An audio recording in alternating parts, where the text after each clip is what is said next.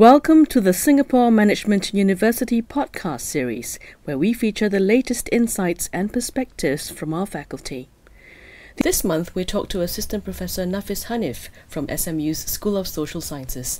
Professor Nafis studies crime and behaviour. Her most recent research into Asian crime businesses has taken her to Kuala Lumpur, Malaysia, where she lived for 4 years. Thank you for speaking with us, Professor. Now, first off, tell us more about your extensive field work in Kuala Lumpur. I understand that it has to do with media piracy. In Kuala Lumpur, I was researching the media piracy enterprise as organised by the syndicate. So basically, I was really attracted by two particular features of the syndicate organised media piracy, which was its normalcy and its profitability. So what I did was I wanted to research the supply chain management of media counterfeits organised by the syndicate in order to understand how they achieve this normalcy and profitability. So I spent 4 years in KL, lived there, and basically I did a lot of qualitative interviews as well as participant observation. I interviewed syndicate leaders in order to understand how they organized the supply chain. The questions for them were, I was interested in finding out who they chose to corrupt in organizing their supply chain and why they choose to corrupt particular lawful actors in the process of organizing their supply chain. The aim was to understand the function of corrupt actors in facilitating the business. I also conducted participant observation in syndicate-owned stores, in syndicate-owned media piracy stores throughout JB and KL. Basically, I wanted to observe how the workers interacted with consumers, how they marketed their products. And also, by doing that, I got to interview the consumers as well. And I wanted to find out why consumers preferred syndicate-produced counterfeits as opposed to other legal and illegal options on the market. Did you manage to talk to some of these corrupt actors? And how did you get access to these syndicate leaders? The process of gaining access was actually a very arduous one. In fact, it took about 1.5 years to gain access, and it was not easy. So in the beginning, I also got into trouble with the syndicate, and I left for a while and then to regroup, to re-strategize, and then came back, and basically I stalked the syndicate. And at some point there was some luck because there were some friends who actually knew or had encountered or had laundered money for the syndicate, and then I touched base with these people in order to gain access. But it was a long period. It was over a period of 1.5 years. Share with us how you managed to gain their trust in order to do your field research.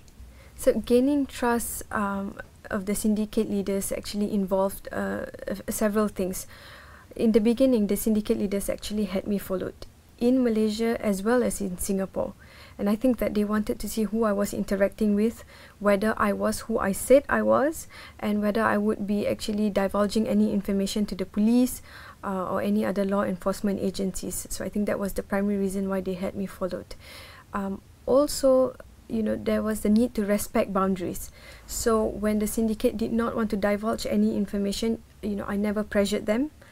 So I actually followed their pace. So in the first 1.5 years, I actually did not have any access to the information that I wanted, such as how the business was actually organized. In fact, it was always small talk or coffee talk, and I had to endure that. It was only in the second year that I managed to slowly inch and get the information I wanted, and I was allowed to conduct participant observation. And initially, participant observation was only allowed in very few small stores. But when I maintained the behavior, I was not intrusive in the process, in the business process, then I was allowed to actually conduct more participant observation across JB and KL and in several of the bigger stores. So what were the key findings of this interesting field research? So there were several key findings. So one of it was that the organization of the media piracy enterprise by the syndicate is largely motivated by entrepreneurial principles. Some of these entrepreneurial principles include taking risk with respect to developing new product, exploring and opening up new markets, and introducing new marketing strategies. So the second is that criminal business organization is very much geared towards swaying and normalizing consumer demand for syndicate-produced media counterfeits specifically. The third would be the media piracy industry obeyed the laws of demand and supply just like any legitimate industry. And the fourth one was violence is not the central modus operandi of criminal entrepreneurs. Violence, if and when it is employed, is done in a very calculated manner and in very specific circumstances. You've come up close with these crime leaders, yet you've said in another interview that the crime business is not as violent as many might assume it to be, and that crime leaders actually make rational decisions. Could you elaborate on that? A violent business is neither a profitable nor sustainable business. So violent businesses frighten away consumers and attract the attention of law enforcement agencies. By attracting the attention of law enforcement agencies, violence actually risks making the various stakeholders visible and disrupt, and potentially disrupt the corrupt collaborations that actually facilitate the business. So violence in that sense can also sacrifice the manpower that could otherwise be much more effectively or productively channeled. So in that sense, violence is always a final recourse in conflict resolution, never the first. And syndicate leaders only use it when they lack any other options. Otherwise, syndicate leaders prefer to draw on their alliance with corrupt policing agents to eliminate illegal market competitors. Could you tell me how many of these leaders have you been in contact with? For the syndicate, the particular Malaysian-based syndicate that I'm studying, there are 3 leaders who are actually in the highest rung.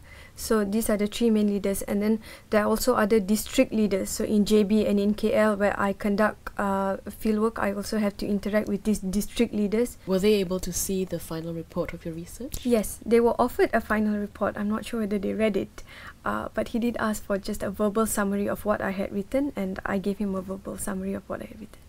Were they happy with it? So the syndicate leaders felt that it was very accurate, that there was no distortion of information, and I even showed them the quotes that or the excerpts that I used based on the interviews with them, and they were happy that it was exactly how they had said it.